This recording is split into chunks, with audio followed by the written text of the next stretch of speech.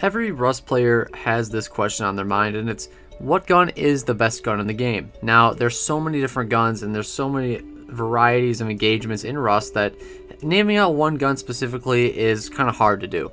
You will need an assault rifle on some occasions, and other custom SMG or the pump shotgun. So in that regard, it's hard to ask that kind of question. But what if I told you there are two different factors we need to calculate here, and it's one, the DPS, and two, the materials used to make it, if you can make it. I'm going to be asking and answering that question today. What is the most efficient and best all-around gun in the game? So without further ado, let's get into it.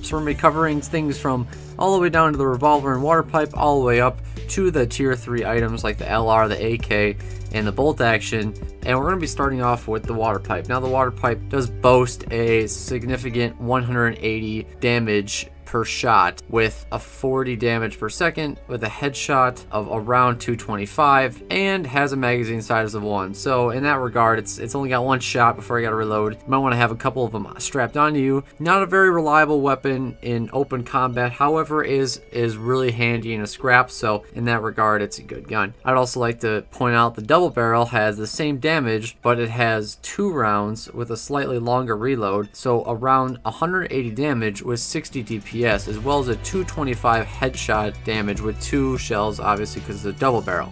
Then we move on to the revolver, which has a 35 damage single shot rating, as well as a 61 DPS with 70 headshot damage with 8 bullets in the clip. Now we're going to move on to some of the lower to mid tier items, such as the semi-automatic pistol, which has around 40 damage per shot with a 94 DPS rating, as well as an 80 damage headshot with 10 rounds in the magazine. It's a more comfortable amount of ammunition. Then we'll move on to things like the semi-automatic rifle with the also 40 damage per shot, 91 DPS, and an 80 damage headshot with 16 rounds, making it one of the more reliable low to mid tier items. We also have the custom SMG with 30 damage per shot, 114 DPS, 60 headshot damage, and 24 rounds in the clip. You will burn through this really quickly. It shoots very fast, but it's a pretty reliable weapon. You also have the Thompson with a 37 damage per shot with a 116 DPS, 2 higher than the custom SMG with 74 headshot damage instead of 60, as well as the 20 round clip. Now this is shorthanded by the fact that it has a 20 round clip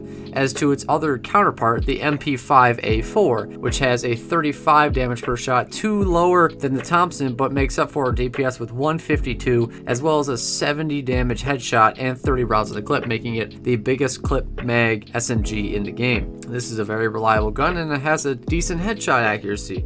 Now let's move on to the shotguns here. Not many to choose from. We have the pump shotgun and the Spaz 12 for the high tier. I say high tier in quotes because not a lot of people use shotguns unless they're raiding, but 180 damage from the pump shotgun per shot, as well as a 98 DPS, a 225 headshot, and 6 rounds in the clip. Now, don't have that fool you. Having such a high DPS such as 98 is pretty good for a pump shotgun with a really high alpha damage, but you do have to cock it between each round, so it kind of slows down that. The Spaz 12 you can spam quite a bit, but it only has 117 alpha damage with 94 DPS, as well as 146.25 very specific headshot damage with also 6 rounds in the gun.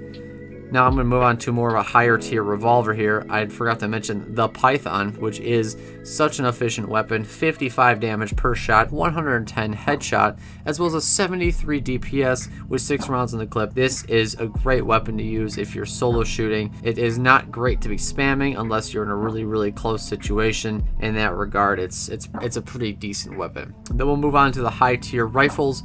Of course, you've got the assault rifle or the AK with a 50 alpha damage per shot with a 181 damage per second, 100 headshot damage, which is really high, and a 30 round magazine clip, as well as the LR300 assault rifle with 40 damage per shot, a 160, so 21 lower DPS, as well as a 80 headshot damage, and boasts the same 30 round magazine. Then obviously we have the bolt action sniper rifle. Now this one, don't get fooled here, 80 alpha damage per shot, the 32 DPS, relatively low because it's a sniper rifle, 160 headshot damage, and 4 rounds in the magazine. Now again, that gun is really effective for sniping from longer ranges, but not a very good close-up weapon. We also have the M39 rifle. This is a semi-automatic rifle comparatively to the EBR, with the DPS with the standard 5.56 ammunition, a 50 damage per shot, as well as a 142 DPS, times 2 headshot multiplier, so 100 damage per shot, and has a decent velocity. The L96 rifle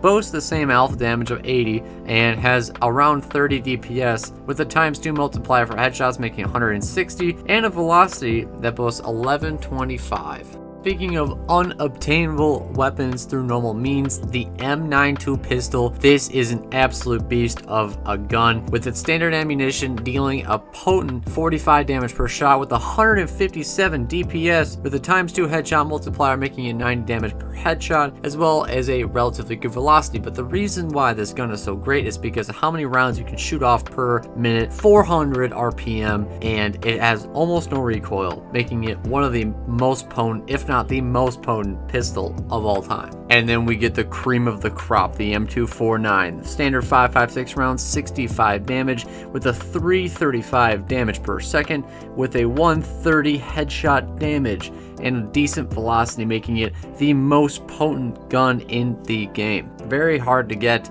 but it is well worth it if you do get it.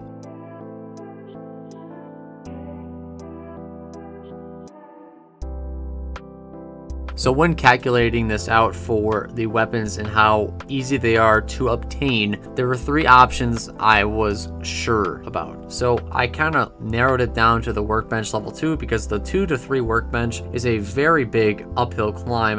Scrap grinding is absolutely insane, but that's why the level 2 is a lot more obtainable for the normal player. So there are 3 options here that I see as the most effective. Now, number 1, the custom SMG. Now the custom SMG, unlike a lot of other guns, does not require any wood. It only requires 8 high quality, 1 SMG body, and 1 metal spring. Now on paper, it is definitely not as good as the Thompson, but it is cheaper because it doesn't need wood or 10 high quality as opposed to the Thompson. We then have the Python, 10 high quality metal, 3 metal pipes, and 1 metal spring. This guy does not need a semi-automatic body like you'd need for the semi-automatic pistol or the rifle. However, it is using pipes, which pipes are not really hard to come by, but they're very much needed for rocket launchers and rockets later, so you might want to start saving up as soon as possible for those. And so I'm not sure how much I feel about the Python revolver being the number 1 spot, but it does get a good second for it not needing any bodies whatsoever. But finally, I want to say that the most effective gun in the game,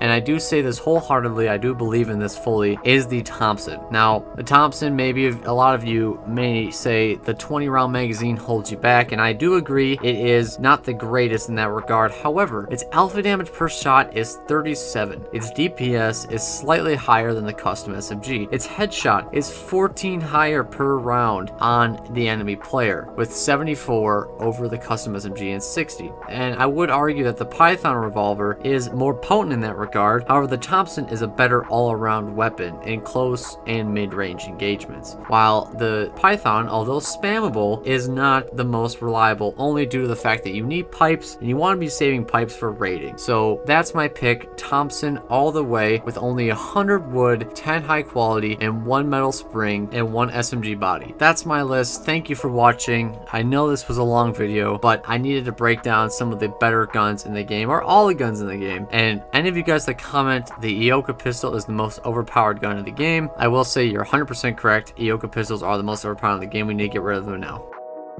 Anyways, guys, thanks so much for watching this video. If you enjoyed it, please leave a like. It took me some time to actually research all this stuff and even longer to record it. So I hope you have a fantastic day, and I'll see you guys in the next one. Peace. Flash over mid wall. Flashing B. Why are they flashing us? Turn down speed. Oh my god.